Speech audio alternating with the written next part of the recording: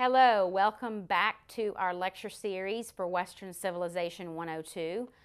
We have started discussing the French Revolution, and we left off discussing the origins of the French Revolution, what led up to the revolution in France, of course. For today's lecture, Mr. Chauvin will actually get into the French Revolution itself and discuss the warfare and the terror that results because of the French Revolution. We know that the three estates, the the governing body in France, was called by Louis XVI to pass a land tax.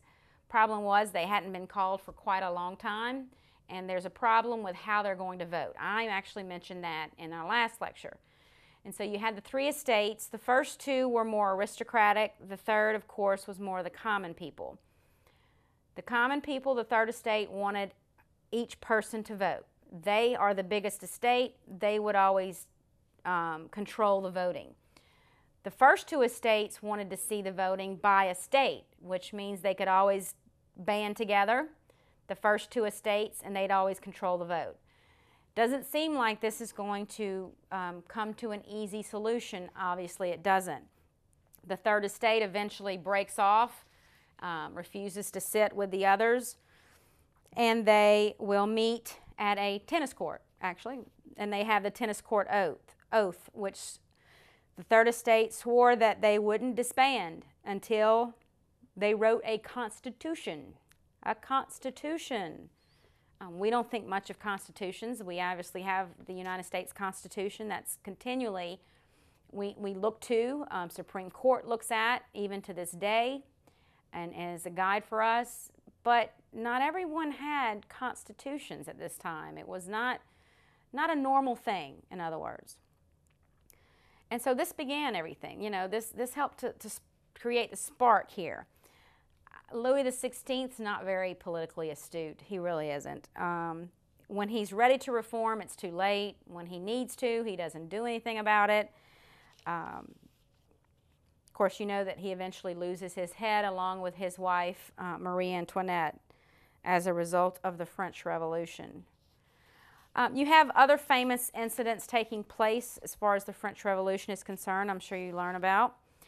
The Bastille, of course, is a very famous occurrence that happened in the French Revolution. You also have what's called the Great Fear in August of 1789. That's where there would be the peasants will take up arms and turn on their local landlords, burning their houses and even killing them at times. You also have a very famous night called August the 4th. 1789. That's when a French nobleman renounced his feudal privileges, which means his, because he was an aristocrat, he could have hunting rights and fishing rights, and he had more good stuff, and he renounced all of it. Didn't have to pay taxes, that kind of thing. So this was a very important night right there when he renounced his feudal privileges. You also have other events taking place, such as the Declaration of the Rights of Man and the Citizen, which provided an ideological framework for the Constitution and helped to maintain enthusiasm for the Revolution. Now, the French Revolution doesn't begin radical. I mean, it doesn't begin to where they're killing their king or they're killing the aristocracy, but it eventually will come to that, most definitely. Eventually, of course, we have what's called the Reign of Terror. A guy by the name of Robespierre was a very important revolutionary leader at the time, and that's when thousands of the French nobility, the French aristocracy, will meet Mr. Guillotine, which was a humanitarian way, according to the inventor, of killing people. Of course, the important thing is that you can kill people rather quickly and easily and a lot of the aristocracy, along with Louis XVI eventually, and his wife Marie Antoinette, will meet Mr. Guillotine. Very, very bloody times in France. You had the aristocrats fleeing, running for their lives. And you know, you'll see that the French Revolution doesn't just involve the country of France. It also affects the rest of Europe as well. Prussia and Austria, their monarchies, they're looking at France and they're seeing this revolution, and they're not too happy with seeing how the monarchy's being treated in France. And so you can imagine that, you know, countries like Prussia and Austria, they want to do something about it because they're scared, they're fearful that this may spread to their country if it's successful in France. So France not only has the French Revolution within France, but we'll see France also fighting other countries in Europe and not just dealing with what's happening internally, of course. So you'll learn about the October Days. There was a constitution that was created in 1791. You'll learn more about the government of France, I guess, under the French Revolution. And eventually, of course, all of this chaos and all of this revolution will lead to the rise in power of a very famous figure in history by the name of Napoleon. And you know, Napoleon wasn't actually French. Just to let you know, when you think Napoleon, you think France, but he wasn't born in France, which is interesting. So Mr. Chauvin will take us through the French Revolution, you know, hit on some of the main topics that are happening in France during this period, and eventually, of course, we'll discuss Napoleon, and then we'll talk about what happens in Europe after the French Revolution, which is very interesting to see how Europe reshapes itself after the French Revolution takes place. So let's learn more about the warfare and terror. In 1792, the French Revolution is going to take a turn.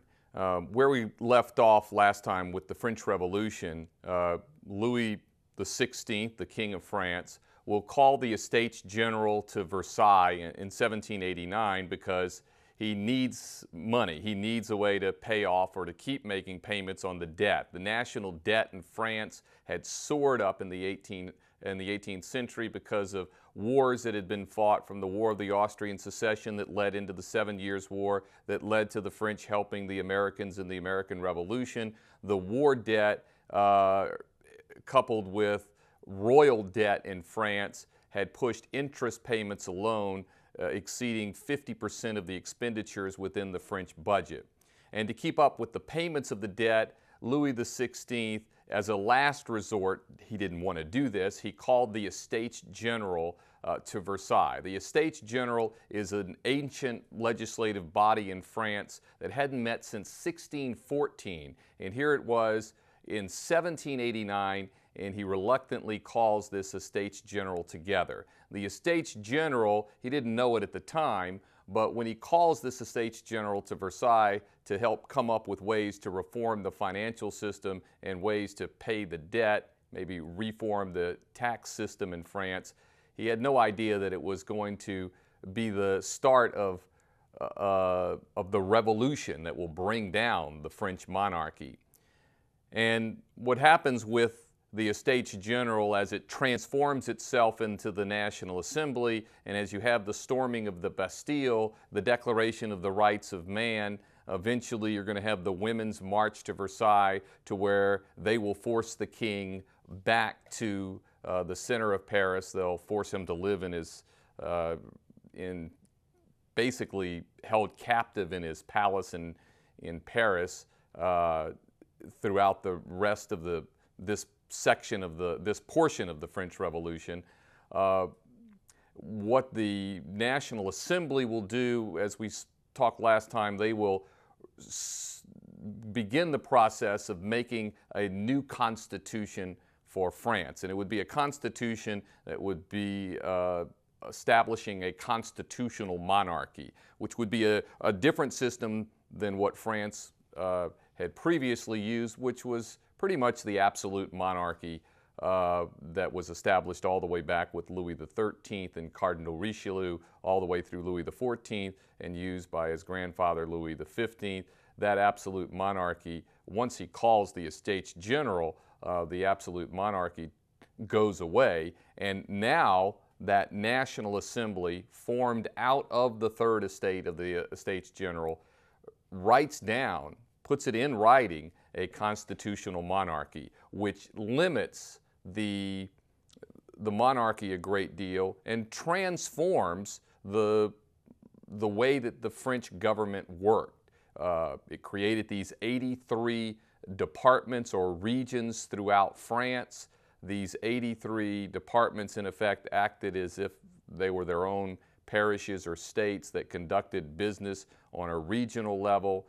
In many ways, the way that the constitutional monarchy worked was more like a federalist system, where you had a national government and you had local governments, where local people in those 83 departments elected the leaders to serve in those areas. Those 83 departments were created out of the French provinces that were once ruled by the aristocracy, the nobility. Now it's run on a much more democratic level. Now, this constitutional monarchy, of course, has in its name monarchy, meaning that the king is still around. And the king is going to be around, and part of it, and to a large extent, he is going along with this process of creating the new Constitution, only in a sense of maybe establishing his presence in order to buy himself some time. What happens in 1791, just before the new Constitution and the rules come out, the king actually tries to leave France, to escape France with his royal family. They actually disguise themselves, but the disguise won't work. He'll be recognized by a postmaster before he gets out of the country, and then he's returned to Paris and forced to return to the palace. To some extent, this attempted escape by the king discredits the new government that was established by the National Assembly, because what they created was a constitutional monarchy. And there begins to be pressure put on the new government under the National Assembly and the new Constitution by people that want more change. There are even people that don't want a monarchy at all. After all, many people in France are familiar with what happened across the Atlantic Ocean in America, creating a new republic. And many people in France actually wanted a republic. And if you have a republic, you don't have a king. Now, as we get into October of 1791, the new Constitution is in place. This written constitution diminishes the monarchy, limits the monarchy, but it's still there. The nobility in this constitution forfeit all of their rights and privileges that they had under the old regime. Generally, people are going to gain, or at least men are going to gain, individual rights and liberties and legal equality. Now, that new constitution will come about officially in October of 1791. And within a year, that new constitution will be gone. A radical element will take over in France. And this radical element is going to push for radical change. Many people in France are still not satisfied with the changes that are made in the new constitution. And particularly in Paris, you start having organizational meetings, groups that are getting together to meet, to try and organize, to push for more change within the system. One particular group of people were the urban poor. the people who lived around Paris and in Paris, this particular group known as the sans-culottes are going to be a group that will push for much more radical change. This group, consisting of a large group of urban poor that actually worked, had jobs, these people are going to be used by other radical members who really aren't part of that group, known as the sans-culottes. The word sans-culottes, by the way, refers to it was a phrase of contempt, meaning originally meaning without knee breeches. These were people who couldn't afford the knee breeches that people in the upper ranks of society would wear. They simply wore their pants all the way to the ground. So the sans-culottes themselves will take that original term of contempt and turn it around and use it as a force to be reckoned with. That we're the working class. We know how to get things done. We're men without mansions. We're men without lackeys to do things for us. We're people who live simply. We are useful. These are people who referred to others as citizen rather than the formal terms of monsieur and madame. Now, these groups would get together, have meetings, but it wasn't just meetings that they would have in Paris. There would be literature that went along with these meetings, pamphlets and newspapers that would be published daily, all with a very radical agenda of establishing a government without a monarchy. But again, you have a monarch in France, you have a king, and what the new Constitution did is establish this constitutional monarchy. The executive control still rested with the monarchy. It was a system that was similar to what they had in England. But again, all they had to do was look across the Atlantic and see what the Americans had done. Without having a monarchy, they created a government, a republic. And many of these want a bigger change than what the new Constitution just gave them. Now, other radicals who aren't part of this group, really these other radicals are members of the bourgeoisie, the upper middle class group, who are also people who want radical change. They want to do away with the monarchy. These people are going to lead the sans-culottes into a fighting force of sorts, a large group of people who will continue to pressure for change. Now, what happens as we get in, the new Constitution goes into effect in October of 1791, and as we get into 1792, in the early months of 1792, there's rumors that the Austrians and Prussians are making an advance with their armies toward France. The other aristocracies in Europe are watching what has happened in France. They don't, they're watching to some degree, they're watching in horror of what has happened in France with this revolution, and the king virtually held in captivity in his palace. And the aristocracies of Prussia and Austria begin to make threatening remarks toward the French people through diplomatic channels and other channels in the newspapers and so forth, for the French people not to harm the royal family. And what this does is this really ignites the people of Paris to a great degree. People, the sans-culottes and others in the radical element of the revolutionary movement, begin to believe that the king and his wife Marie Antoinette, who is an Austrian, are communicating with the Prussians and the Austrians to come help them out, especially since Marie Antoinette is an Austrian it would be easy for her to ask the Austrians for help in reestablishing the old system, the old regime with the absolute monarchy in France.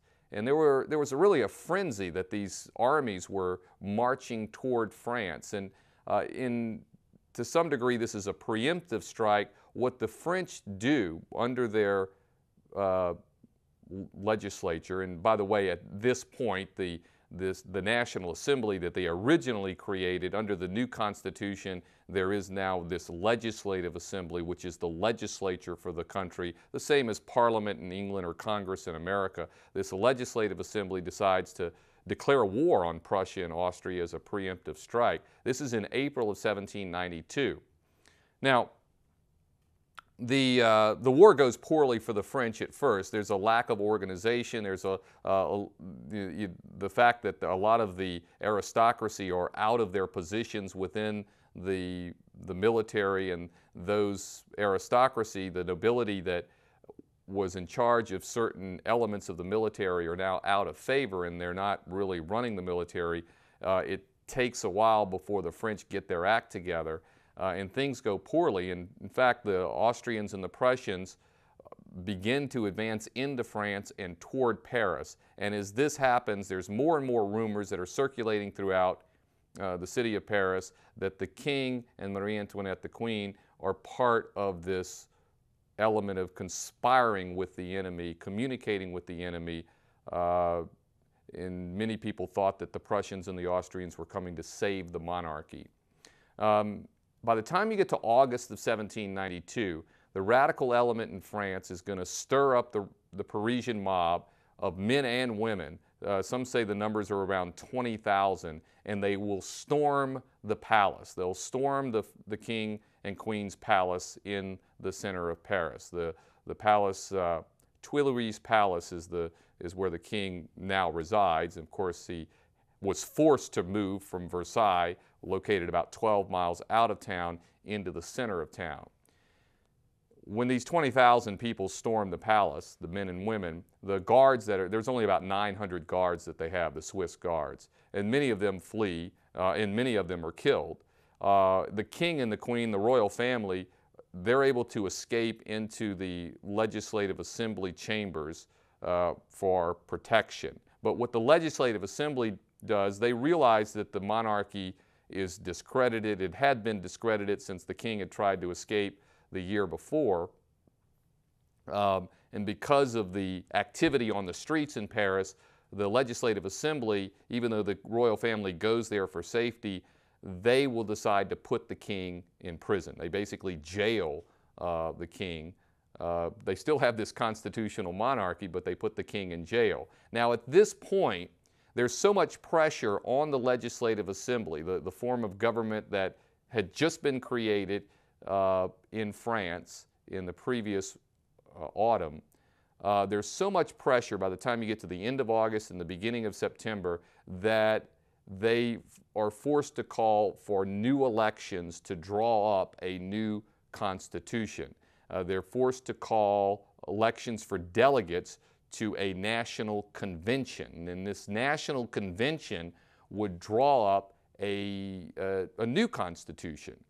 And since the radicals have taken to the streets, you have this war effort, Austrians and Prussians marching forward, they're going to win the day in these elections that are held in September. And the delegates to the national convention are going to be much more radical, and they are going to take matters into their own hands. On September the 22nd, when the elections, just after the elections are held, this new group in the National Convention simply proclaims an end to the monarchy, that the monarchy is over and France is a republic. So on September 22nd, 1792, the National Convention, this new body that was elected with these special elections, basically establishes a French republic. And the king is in jail. And they're saying, basically, the king is in jail, we establish this new government, which is a republic. Now, the framework for it has to be put together. the National Convention delegates will do that. Before that, and to some degree as they're doing that, they have to decide what to do with the king. Well, the radicals in the National Convention are going to want to put the king on trial for treason, and that's exactly what happens. The king will be accused. A lot of this evidence that they have is just simply based on salacious rumor that had been circulating in the months leading up to the attack on his palace. But the evidence will prevail in the trial. The king will be found guilty. Now, with the king found guilty of treason, the sentence for that is usually death by execution for treason. However, there is a debate within the National Convention of whether or not to put the king to death, whether that's necessary. There are some members in the National Convention who just simply want to keep the king in prison for life. And then there's some who want to just simply execute the king. And you have factions that begin to develop within the National Convention. You have the more radical factions, which will be the Jacobins, which is one of the radical clubs that had started after the new Constitution under the Legislative Assembly was established. And then you have the Girondins, the more moderate group. They're the ones who don't want to kill the king, but imprison the king. So you do have these factions, and what's interesting is one group actually sat on the left of the speaker, and they would be the left, and then the others that sat on the right of the speaker would be the right. So you have the more radical faction being on the left, and soon they would be called the left, and then the more moderate or conservative group called the right, because that's where they sat. Now, the king will be the vote to execute him within the National Convention. It will be pretty close. The numbers of the more than 700 people who would vote, it would be about a 30-vote margin to execute the king. So Louis XVI, the King of France, will go to the guillotine in January of 1793. He would be taken from his prison to the center of Paris where the guillotine awaited. The guillotine had been invented the year before in 1792 as a more humane way of executing people, a more efficient way of executing people rather than by hanging or by the axe. This guillotine, when the king is taken there, he begins to give a speech, and he's quickly drowned out by the drums. Of course, the drums are signaled by the executioners there. The king is placed in the guillotine, and his head is severed from the body, and his head is held up before the Parisian crowd as a traitor, basically, to France. And many people in France had seen the king as a traitor ever since he tried to escape back in 1791. So now the king is not only in jail, on trial, he's dead. And so there's no more king of France, and essentially the monarchy dies with Louis XVI, who for 2 years leading up to this, many of the Jacobins had been referring to Louis XVI as Louis the Last. And he indeed was the last, at least for the time being, of the Bourbon monarchs. Now, at this point in 1792, within about 8 months, Marie Antoinette would go on trial. And she's pretty much doomed from the start, Marie Antoinette, because she's not French, she's Austrian. They're basically the rivals of France to some degree. And she was seen by many Parisians as a person that lived a life of royal excesses, living in the Versailles, the largest palace in the world, and living a life of luxury while most people in Paris suffered. So she was not only a foreigner, she lived this certain lifestyle. She didn't connect with the people of France. They also saw her as the connection with these Austrian armies that had begun to advance toward France. And at her trial, she is going to be accused of virtually everything in the book, and she will end up being executed as well. And this would be about 8 months after her husband, Louis XVI, was executed. Marie Antoinette was actually taken to the guillotine instead of in a carriage.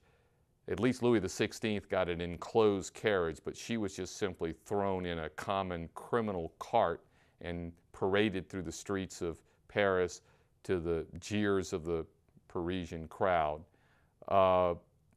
And when her execution takes place, the more radical elements, the militant radicals of the revolution, begin to form an idea of cleansing France and establishing this so-called Republic of Virtue.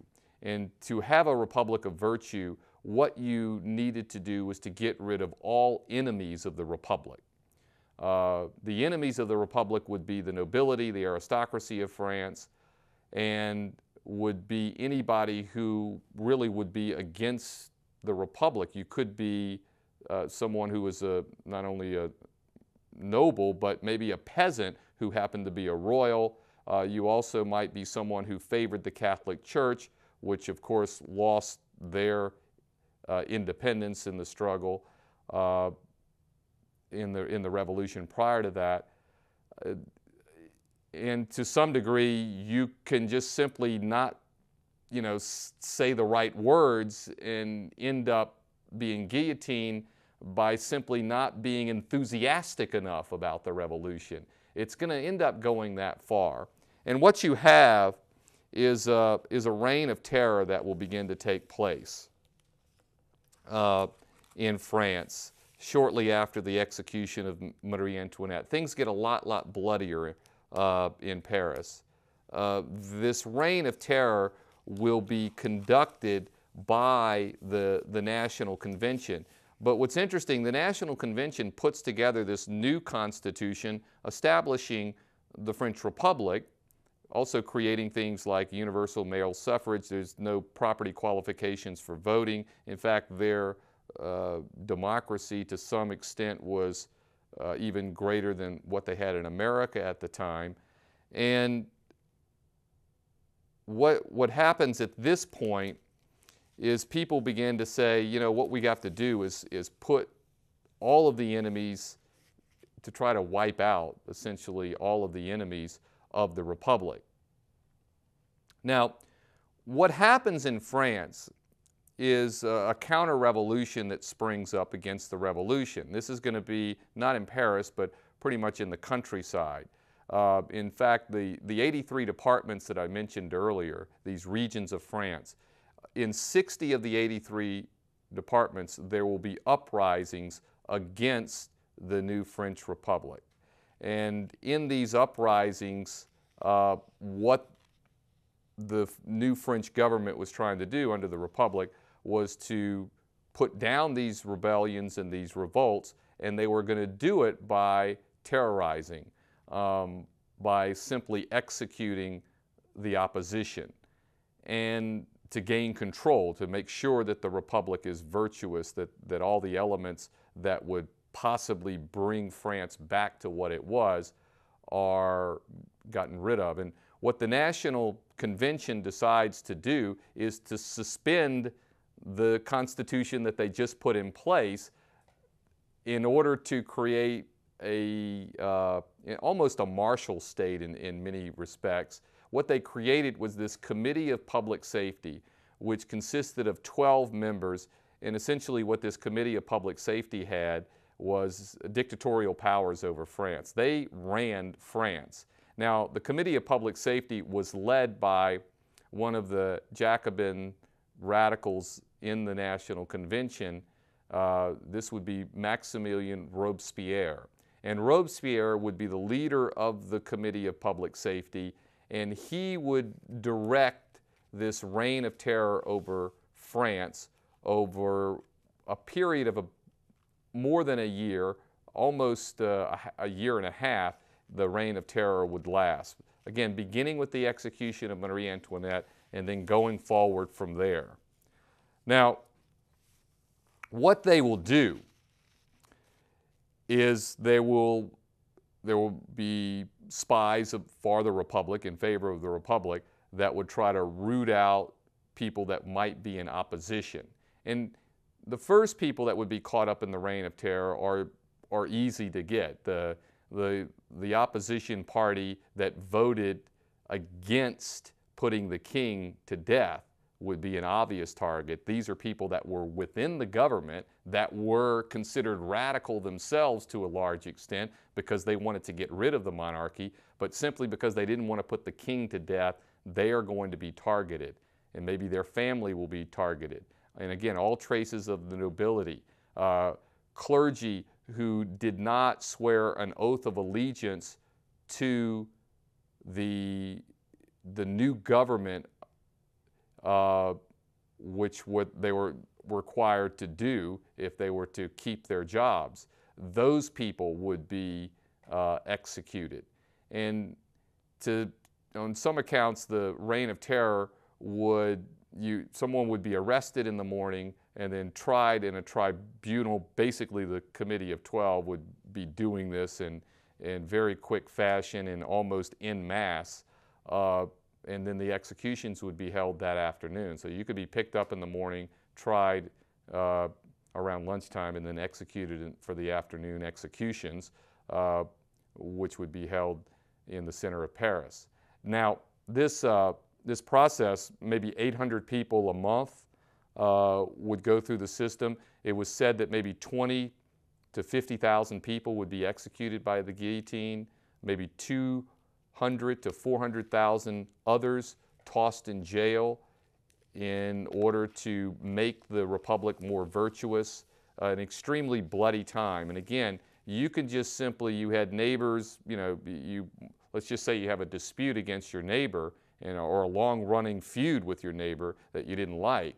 Well, you could turn his name in to the special force there and to the reign of terror and have your neighbor eliminated if you didn't like your neighbor. It was that sort of thing. So there's a lot of paranoia that went with it, and the militant radicals just kept ratcheting up this reign of terror. And what it does is you basically either got on the team or you were a goner. You were either in jail or executed. And many people just simply got on the team. They were on the side of the new French Republic. Now, what's interesting is, at this time and during this period of the Reign of Terror, the French army would grow, swell in numbers. Over 800,000 people would serve in the French army.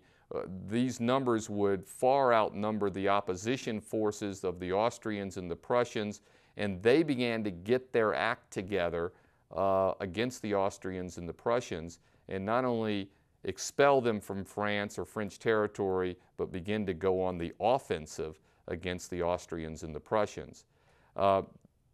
As time goes on during the Reign of Terror, the counter-revolutionary forces in France begin to subside, begin to go down. The numbers of revolts in the departments begin to subside. And there are some people that are in the National Convention that begin to say, all right, I think that we have things under control now. Maybe we can ease up on the guillotine a bit. These people that would suggest that, what happens is we get into the spring of 1794 and into the summer of 1795, these people would end up being caught up in the being executed just simply for suggesting that they maybe ought to ease up a bit, that there's no longer that threat. They used the threat from outside forces, from Austria and Prussia, and also the threat from within with the counter-revolution in order to start the reign of terror. But they kept ratcheting it up and ratcheting it up. Now, it's also during this time there was a concerted effort with this Republic of Virtue by Robespierre and others on the Committee of Public Safety to de-Christianize France. This is the time where they confiscated the Catholic Church's property. They are going to melt down the treasures of the Catholic Church. The church properties and churches themselves would be transformed into these temples of reason, as they called them. Even the Notre Dame Cathedral would be referred to as a temple of reason. One of the things that they try to do when they de-Christianize France during this time, there are some elements of the Republic who just simply want to establish atheism, but there are some people, like Robespierre, actually believed that the French people needed something divine to worship. They attempted to establish this cult of reason, and this cult of reason would be the focal point of people's worship, this outlet for the people of France. Of course, many people aren't going to buy into this. Many people are just simply not going to accept this, but this is a push. The other thing that they do that's related to this to some degree is they will change the calendar of France, because of course the calendar is based the calendar is based on the Christian calendar, when it begins with Christ and so forth. But what they will do is they'll establish a new calendar and put year one as the start of the revolution. So day one, year one would be September 22nd, 1792, and then it would go on from there. And what they did is they divided up the year into months that were all equal in length, and the weeks were actually 10-day weeks, and they eliminated Sunday out of there. So you had 3 10-day weeks that would make up a month. Sunday was eliminated. What they were hoping to do was they were hoping that people would forget when Sunday was, and especially if enough time went by, you wouldn't know when Sunday was. That was one of the goals with creating this new calendar. Streets in France that have saint with, that are named after a saint, those streets would be, their names would be changed. All of this went on during this period of this radical revolution in the Reign of Terror. Now, what happens is people begin to say that they need to ease up on the guillotine. Robespierre actually, he has this cult of reason that he's trying to establish, and he, in early July of 1794, he has this festival for the cult of the Supreme Being. Now, the Supreme Being was this being of reason that the French people were supposed to worship, and he had this big elaborate festival in Paris, and then he sort of shows up in a very dramatic moment as the person that was supposed to be the Supreme Being. And many people, that even the militant radicals, were saying, Robespierre is off his rocker now. He's gone too far. And because the Reign of Terror had kept going at just such a dramatic level, people began to think that something needed to change. And when Robespierre goes to speak before the National Convention after that event with the festival of the cult of the Supreme Being, he's shouted down. And that's something that never really happened to Robespierre. He was this brilliant orator who established his prominence early on when the Estates General was first called, when they first established the National Assembly.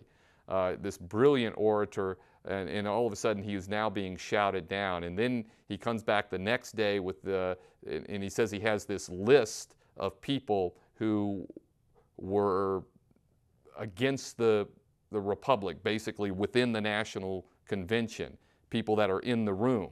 But he didn't reveal who was on the list, and he was to come back the next day to reveal who was on the list. And of course, no one knew whether they were on the list or not. What they do is the convention is going to organize, and they're going to place Robespierre under arrest and a couple of his close followers under arrest. And Robespierre, in July of 1794, will bring an end to the Reign of Terror by his execution. Robespierre will be executed finally, the same guillotine that had executed thousands of people during the Reign of Terror will bring the Reign of Terror to a close with the execution of Robespierre. That was on July 27, 1794. And what you have at this point is this calming effect in Rome. This Reign of Terror is over with, and you have the more moderates that come back into power within France. The Jacobins are now on the outside, and many of the Jacobins are being rounded up. Many of the people that were connected with Robespierre will be rounded up and killed. A newest constitution, they'll come up with another constitution in 1795 that will set up another form of government, and what they're going to do, instead of universal male suffrage, the voting in this new form of government will be limited to property owners, and which of course limits the amount of people who could vote. And many people were saying that this new constitution, that this radical constitution with the Republic, was established by all of these people that were able to vote this new form of government in, this sans-culottes who didn't have property but were able to vote. Having property owners as the ones to vote, of course this was still the law in many of the American states at the time and in England at the time, to have a stake in society, that if you were a property owner, you had a real stake in society and you had a stake in the stability of the society. So this new constitution in 1795 will limit voting to property owners, which of course had been the case before. Now, the new constitution that they set up in 1795 puts in place not an executive, but and not a monarch, but a directory of 5 men that would serve as the executive arm of the government. So you have 5 people that were in control of the executive branch. Again, they were trying to eliminate the possibility of monarchy, one-person rule, by having 5 people rule that would dilute the power at the top. And they would also, since you would have 5 people, you would also have a decision being made in some form with votes not being able to tie. Now, the Directory is going to rule France from 1795 to 1799. For the most part, these are capable people, competent people that are running the Directory, but there's not a lot of tranquility, or there's not a lot of order to some extent in France, and there's still a problem with bread prices, a shortage of food and things like that. The Directory constantly has to rely on the French army for their own protection and for order. The French army is going to have to save them, and one of the guys who ends up saving the French army is a young brigadier general. He actually became a brigadier general at the age of 24 years old when the French had been fighting the Austrians and the Prussians. The man's name was Napoleon Bonaparte. And Napoleon was, he was born on Corsica, which is an island in the Mediterranean that had fallen into the hands of the French the year before he was born. He spoke French, of course, but he had an Italian accent throughout his life. Napoleon Bonaparte rose to power and rose to fame to a degree in the fighting against the Austrians and the Prussians, and also the British, who had entered the fight during the period of the Republic in France. And it's Napoleon who will end up saving the Directory from a Parisian mob in 1795. This Parisian mob will be subdued by Napoleon, and so he gets the support of the members of the Directory. They basically say, okay, this is a guy that we can rely on. And the Directory will allow Napoleon to go to fight in Italy, to lead a French army into Italy against the Austrians. And he'll have wild success in Italy against the Austrians, pretty much transforming all of Austrian-controlled territory in Italy into the hands of the French. So the Italian peninsula, to a large degree, falls under control of the French as a result of Napoleon's spectacular victories there. By 1797, the Directory is still ruling France. They're going to agree to send Napoleon to Egypt. And what they wanted to accomplish with Egypt was not only to possibly create a new territory or a new colony for France that was relatively close, but also to reduce the British influence in Egypt and influence in the region of Asia. They would diminish the British economy by controlling Egypt. Now, what happens, Napoleon goes to Egypt. He's successful on the battlefield, but the expedition is a failure. And the British Admiral Nelson, will destroy the French fleet at the Battle of the Nile on August the 1st, 1798 is when that happens. The French fleet is destroyed. Napoleon, at this point, was able to slip out of Egypt and back to France, and he gets back to France in time to where he can kind of control the information of the events down in Egypt that were not favorable to him or to France at all. So his popularity is maintained still from what he did. What he did is he focused on these expedition efforts and scientific expeditions and historical archaeological finds in Egypt during his time there, rather than focus on the military side of it, which was really a failure. Now, by the time we get to 1799, there is one particular member of the Directory that says, you know what, if I can just have Napoleon on my side with his army and with his popularity, then we could overthrow the Directory, have an overthrow of the state, or a coup d'etat, which would instead of having 5 people in the Directory, have maybe 1 person on the Directory, with Napoleon being the head of the army at that point, was what would happen. Now, what they do, the Directory by 1799 is not viewed favorably by the French people at all, because things, again, are not really operating as they should in France with the economy and so forth.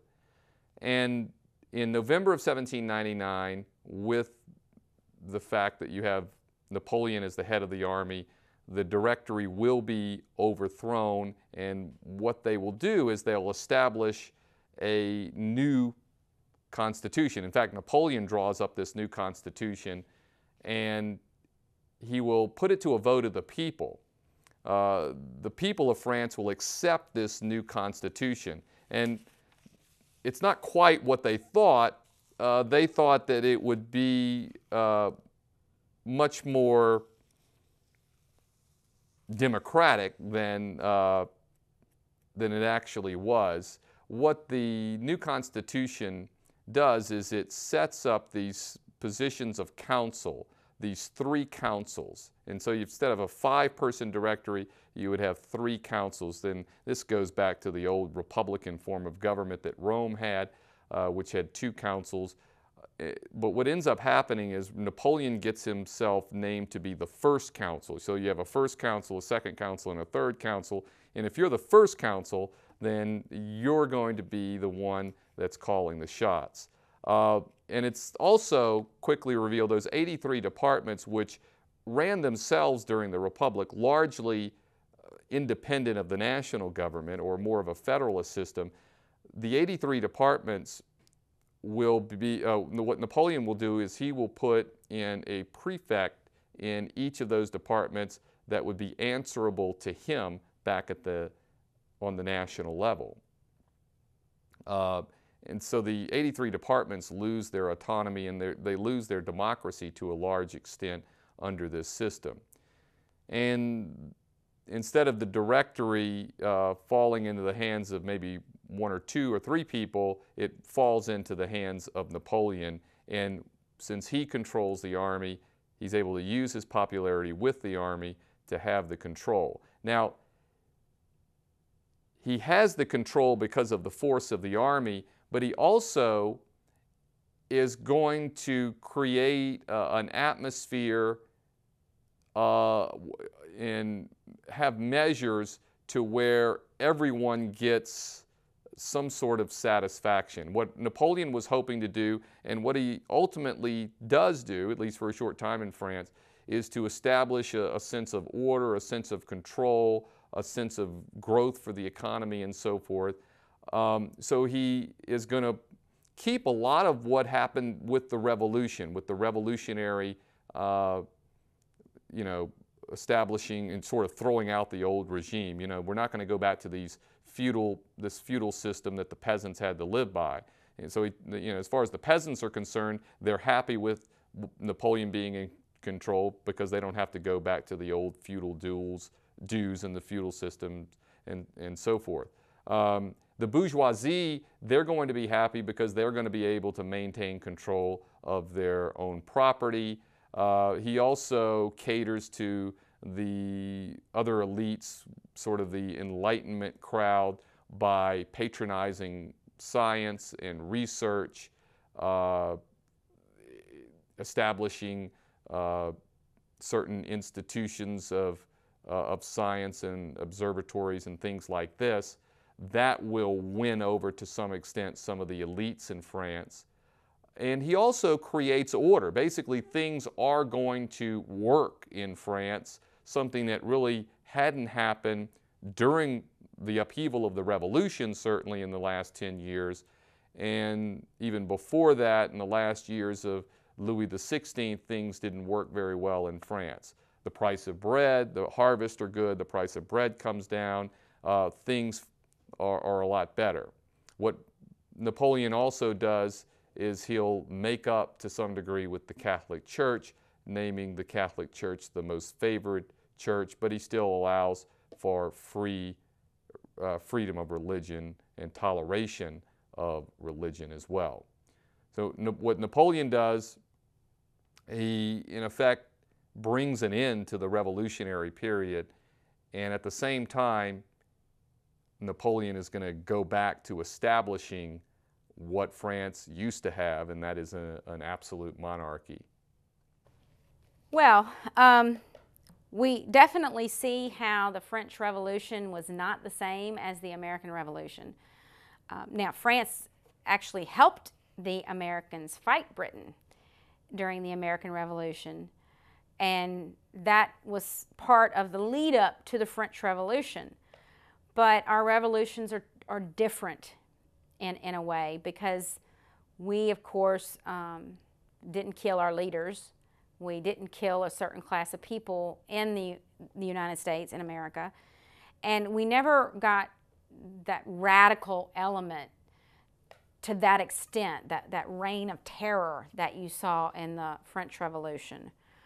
Now, the leaders of the American Revolution, the colonists, were pretty, I guess you could call them radicals at the time because of their beliefs, but it got nowhere close to what happened in France during the French Revolution. So when we come back for our next lecture, Mr. Chauvin will actually continue discussing France and talking, of course, about the Napoleonic Empire, Napoleon's rise to power, how he uses the army, and how he creates, as I said, an empire, which we know from previous lectures, the monarchy, the king, was actually the essential, the optimal form of government.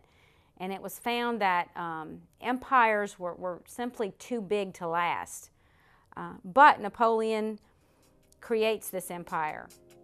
And when we come back, we'll find out how. Until next time.